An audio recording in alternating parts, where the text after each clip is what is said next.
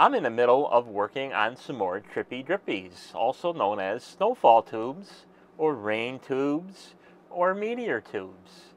And I'm working on a set for myself. So I need to build about 75 to 90 of these things for my outdoor tree. And right now I am coming up on 26. And as of this point, I am almost out of microcontrollers. I have 4 left. I am just about at the end of my resistors. And my momentary push button is almost empty. I have plenty of neutral white LEDs. I have a few warm white LEDs, but right now, for my project, I am working on a combination of neutral white and ice blue snowfall tubes. And I started this project back in 2019. And probably around 2018, I stumbled on BigClive's channel, and this is where all of this has come about, from his channel. I watched, I think he's got like 2 or 3 different videos of the description and the layout, and there's a whole video of him soldering up a whole thing of his own tubes there for his project. And you know, he made a jig, which in turn I made my own jig. So he used enameled wire and 5mm tubes, and I used enameled wired and 10mm LEDs. And the circuit has, you know, 4 segments in it. It has an A segment, a B segment, a C segment, and a D segment. So there's, you know, flip-flopping voltages, and there's floating voltages, and all other good stuff. So this is what I started out with. I made about 13 or 14 tubes, which are still running today. And with the enameled wire and the 10mm LEDs. And so that gave me to thinking that, you know, maybe I can design a PCB, because there's several PCB factories out there in the interwebs that, you know, for a small fee will build you, you know, printed PCBs, and you know, you just got to send them the appropriate files and drawings, and you know, whatever it takes to you know, make a PCB. So I spent about 2 weeks, you know, teaching myself KiCad. That was my software of choice to build these PCBs, and these particular ones are 4-layer. So there's a layer for the A circuit, B circuit, the C circuit, and the D circuit. For my purposes, it made it easier for you know, the track layout and the vias. And these are a double-sided PCB. So there's you know, the front side and the back side, and then there's the 2 layers in between. And you know, I designed it for the 3528 LED to be hand soldered or hot air soldered, you know, whichever I choose to do. And you know, I put a you know, a PIC-12 microcontroller, because that's what Clive uses, and I downloaded that software, and I have a dedicated PIC-12 microcontroller programmer that will be just dedicated to, you know, making these things. So I've been, you know, as I, you know, work on this, I think back to 2019, the summer of that, where I made about, I think, 13 of these things for JK18.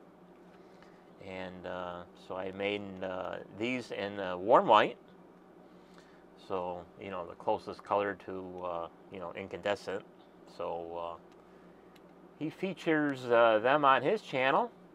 I demoed them, and we're still waiting on him to put them up in his bar or Club Jag. It's been you know, coming up on, it's actually over 2 years now. So maybe we can you know, put a little pressure on him. He needs a little influence every once in a while to motivate him. So, you know, like I said, I need to build like between 75 and 90 of these things, and eventually I'll be building more, because I want to do all my trees. I want to do my primary tree that goes outside, the Balsam Hill, and that has snowfall tubes on them now that are, you know, factory made. You know, they're all pre-made, and they've been working good for many years, but they're you know, they're just about at the end of their life now, because they're not 100% waterproof, and you know, the condensation and water gets in them, and I can tell that you know, it's just a matter of how many more years are left in them before the corrosion sets in and rots off the legs of the LEDs, because that's how they're made. So you know, you got the legs here that are just pretty much just jammed into you know, their circuits, and the water gets, you know, it's going to get under them and eventually rust out the legs, because these are kind of like a steel cladded legs on LEDs, where you know, mine is surface mount, but that doesn't mean that they're immune to the corrosion. So you know, from time to time I have to fix them, you know, out on the tree and out in the weather, because the wire itself is getting brittle, because they're old. They're probably 10 years old, or so say by now. And you know, I haven't had much problems with them, but you know, every once in a while I have to swap out a tube, or fix the resistor in them, or you know, just you know, just toss them, you know, and find another tube, because I have a sacrificial set that I, you know, just, you know, cut it off and splice them together. So while I'm working on these, I you know, I made a set in warm white, and right now I'm making sets in neutral white. But I also have the ice colored light, which is also known as the fake wannabe UVC color, which is a very nice sky blue, you know, ice blue, that I just recently acquired a whole spool of them. They just recently come on the market, and so I you know, did a lot of searching on looking for them, and I eventually found them. So now I have you know, about you know,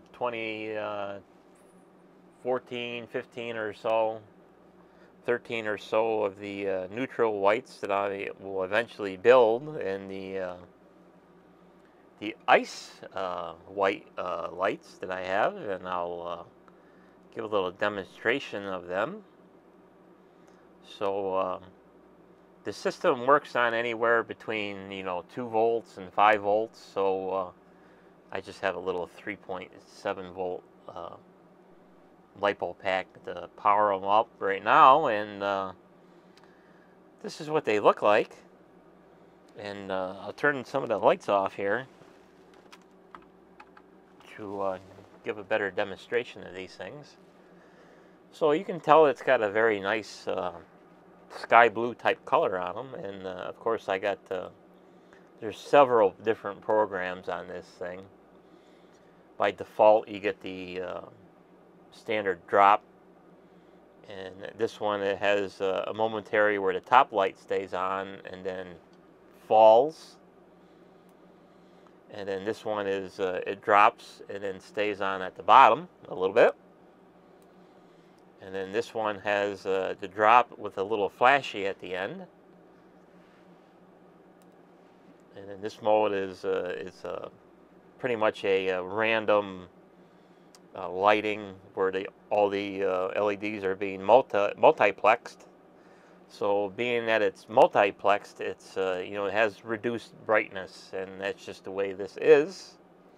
There's really nothing I can do to brighten them because the PIC-12 microcontroller only has so much output that it can handle. So these Ice Blue, the neutral white, and the warm white, they're all 20 milliamp LEDs, but granted that the microcontroller is nowhere near driving them that hard because the controller itself is not capable of driving these LEDs that hard. So as we keep continuing on, there's all kinds of different patterns in here, so you pick one that you like.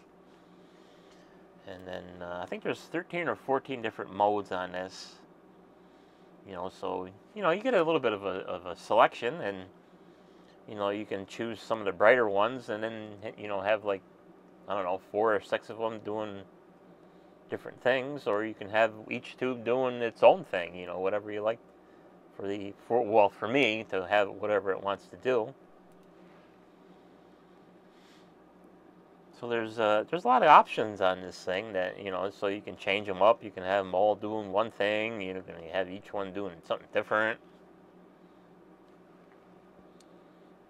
So this, all kinds of, and of course Clive, he does his own explanation of how he created the programming and the circuitry and stuff like that. So this one is the favorite of Jay. It's a random fire, where you can have one fire or 2 fires, 3 different 4 fires going down at any one time. You can have a whole plethora of 4 going down, and then it goes down to 1 or whatever. So, and it's also one of the brighter of the. It drives the LEDs a little longer. So there's like I said, there's different patterns in here. So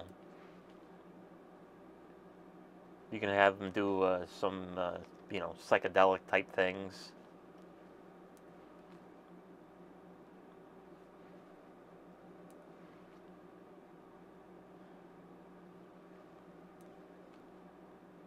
And then we're back to the number 1 pattern, which is the default when you power them up.